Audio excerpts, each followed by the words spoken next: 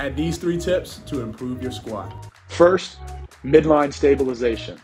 Roll your belly button up, activating your core and glutes, protecting your low back. Second, screw your feet into the ground, creating a strong foundation throughout the movement. Lastly, focus on external hip rotation by driving your knees out as you move through the full range of motion.